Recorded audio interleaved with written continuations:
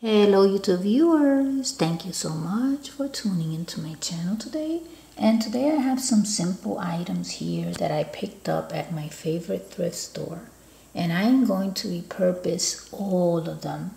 But before I repurpose them, I want to share the idea with you. So I have these wooden pieces here, 25 cents each.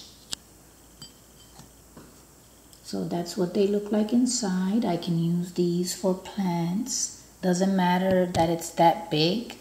It still works if you put plants in it. And I can also use it as a table with these coasters. So these make beautiful tables. I have 2 of those. Look at that. So I am starting to create different creations and sharing them with you. So these will make great tables. I even have a glass candle holder here that I bought at the same thrift store but at another time. And if I place one of these, it'll make a nice glass table there. So you see how these coasters are magical? I can continue to make tables and tables. Even for a party in miniature. It could be for a wedding. Then I have this other piece here. It's a little, I believe it's for butter, little butter dish. I just paid $1 for it. But I see it as a tub.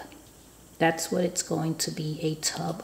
All I have to do is add some hardware here and make a mark right here, or maybe add a little round piece of metal there so that it could look like the drain. But that is a perfect piece for a tub. Then I have this other piece. It's not that small, but it will work in one of my miniature settings, and I paid $1.50 for that.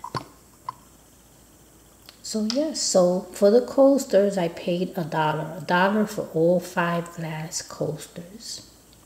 25 cents for each of those wooden pieces. And for the tub, I paid $1.